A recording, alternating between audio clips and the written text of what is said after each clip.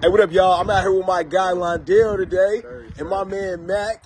Londell, what we doing today, baby? Man, it's happy closing day today. Yeah? Closing day, man. We closing on the transaction today, man. Bro, how long has it been since you closed your last wholesale deal?